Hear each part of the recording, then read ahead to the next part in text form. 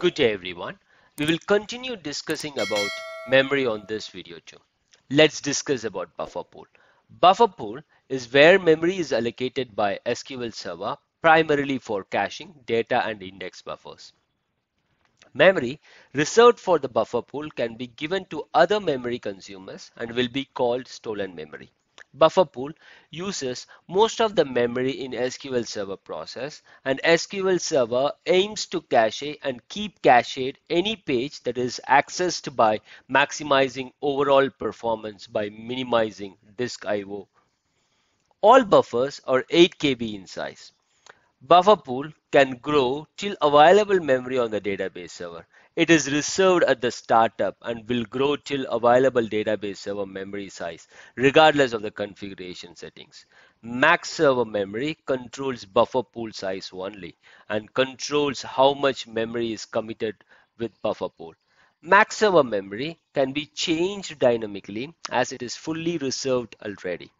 Minimum server memory value will not be committed while SQL Server starts, but once the memory allocation of SQL Server moves past that value, it will never come down from the minimum server memory value.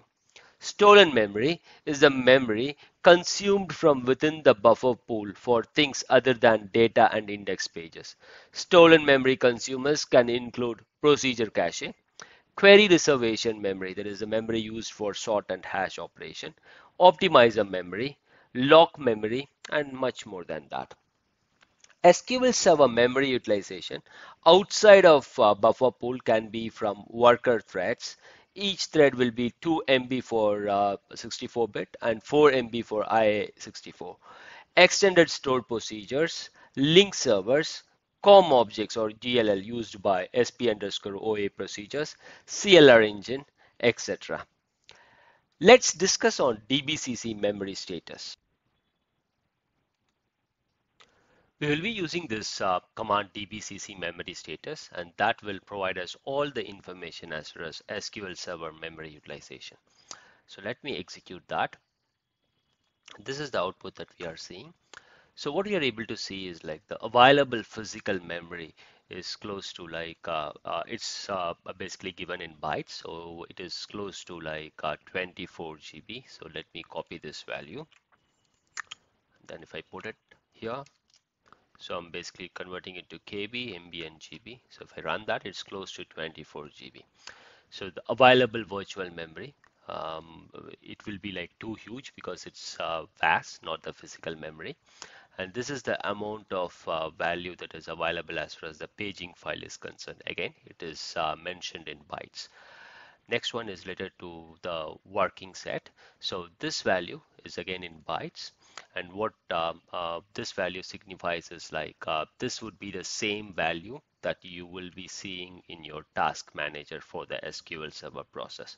So let me put that here. And what I'm seeing is like I'm seeing close to 118 MB is currently used by SQL Server as far as the working set is concerned. So now if I look at the task manager, what I can see is like it is same as what we have seen. It is close to like 120. If I convert it, it would be around 118 to 119 MB.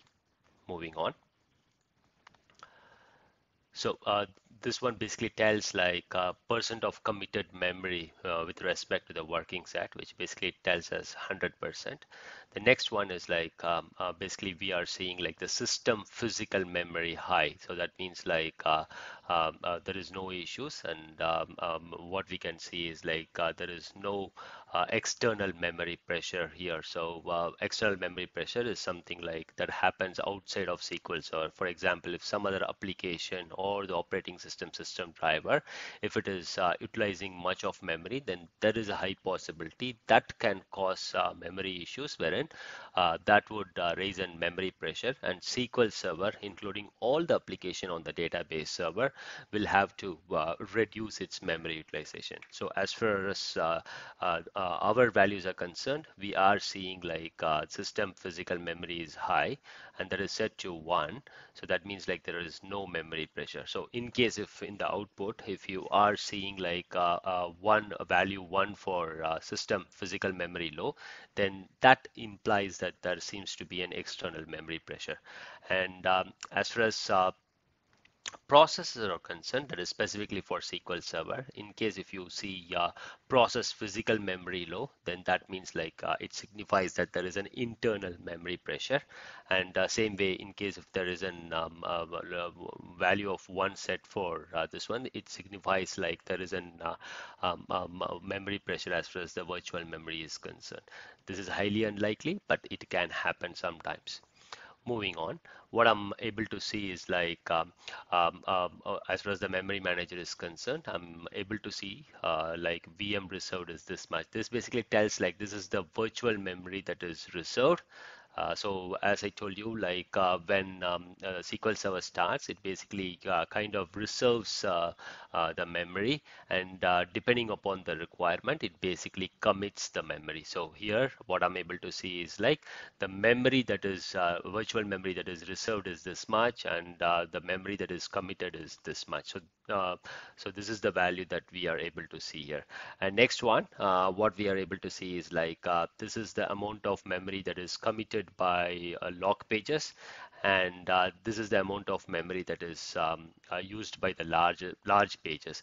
So in our case, we have implemented large pages with a trace flag of 834, so that's the reason we are seeing it.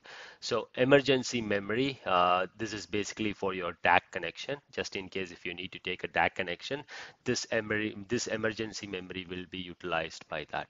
So as far as this target committed and current committed are concerned, these are the very important things. So what we can understand from here is like basically target committed is like this much of memory in KB, and current committed is basically like this much of memory in KB. Target committed, what it basically tells us like this value changes as per the memory pressure or the available memory. If there is no external memory pressure, then this value basically increases. This is same as your target server memory in performance monitor SQL memory manager in the performance monitor. And as far as the current committed is concerned, it is basically like it basically tells like how much memory SQL Server is using. If the target comes below total, that is the target committed comes below total, then that means we are seeing external memory pressure. Now, the total will trim its memory use and tries to match the target value. And this current committed is same as your total server memory in performance monitor SQL Server memory manager. So this is a little important. As long as target and current is same, or current is below target, everything seems to be okay. Maybe like when current committed is less than target committed, there is an understanding like it is trying to grow. But in case if target committed is less than current, that means like we can clearly understand like there seems to be an external memory pressure, and due to which the target committed has come down, and now the current committed as whole should also come down, should match target committed. So this is something that we need to really look at when we have the DBCC memory status command. So other things are like self-explanatory, pages allocated, pages reserved, pages free. So this pages free basically tells like whatever we have reserved, these are the amount of pages that are free, so that in case in something comes up, like for example a new requirement comes up, then these free pages can be utilized. For example, if you see free pages as nil, then there is a possibility like there is a problem on the database server. Moving on. So these are the informations like we will get the same information as this. The only thing is like you will get the information for the number of NUMA nodes that you have on the database. So right now I have one NUMA node, so I'm getting the information for that. And we have a lot of clerks here. Each clerk will have its own memory utilization. When there is an issue, for example, there is a 701 out of memory error, then we can look at the things that we just discussed and then understand if it is an internal memory pressure or an external memory pressure. And then we can look at the individual clerks and understand which particular clerk is taking much memory. And depending on that, we will be able to troubleshoot it further. So moving on, we have other things like SOS Manager, Bitmap, SQL General, SQL buffer pool is here. So basically the buffer pool kinds of give us the information like how much is reserved and how much is committed, and also like how much is the log pages allocated. So this is something that can come handy to understand like if SQL buffer pool is utilizing much memory. And as far as query plan is concerned, this clerk basically utilizes a kind of a plan cache where you place your plans. Moving on, SQL Optimizer.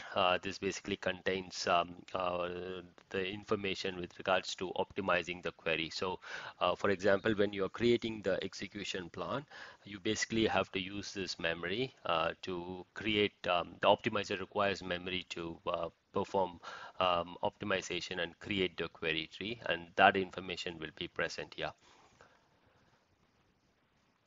Moving on.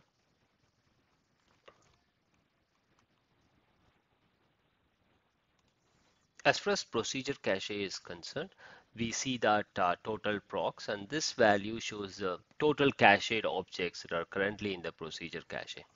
As far as total pages is concerned, this value shows the cumulative pages that you must have to store all the cached objects in the cache. In use pages, this value shows the pages in the procedure cache that belongs to procedures that are currently executing. This talks about the query memory usage. Query memory is also known as workspace memory. If the size and cost of a query satisfy small query memory thresholds, the query is put in a small query queue. This behavior prevents smaller queries from being delayed behind larger queries that are already in the queue. So the grants here, it basically is the value, shows that the running queries that are memory grants. Waiting is value that basically shows that the queries that are waiting to obtain memory grants. Available refers to the buffers that are available to queries for use as hash workspace and as sort workspace. Maximum, this value shows the total buffers that can be given to all queries. Optimization queue basically gives us a summary of the users who are trying to optimize the queries at the same time. So queries are submitted to the server for compilation. The compilation process includes parsing, algebraization, and optimization. Queries are classified based on the amount of memory that each query will consume during the compilation process. When a query starts, there is no limit on how many queries can be compiled. As the memory consumption increases and reaches a threshold, the query must pass a gateway to continue. There is a progressively decreasing limit of simultaneously compiled queries after each gateway. The size of each gateway depends on the platform and the load. Gateway sizes are chosen to maximize scalability and throughput. If the query cannot pass a gateway, the query will wait until memory is available, or the query will return a timeout error. Additionally, the query may not acquire a gateway if the user cancels the query or if a deadlock is detected. If a query passes several gateways, the query does not release the smaller gateways until the compilation process is completed. This behavior lets only a few memory-intensive compilations occurs at the same time. Additionally, this behavior maximizes throughput for smaller queries. SQL Server will free memory under external or internal memory pressure. External memory pressure, it's outside of SQL Server. Operating system basically notifies all application, including SQL Server, of memory pressure and requests them to free up the memory. Internal memory pressure occurs when buffer pool is exhausted and more memory is needed. That's it for this video. Thanks for watching. Have a great day. Jai Hind.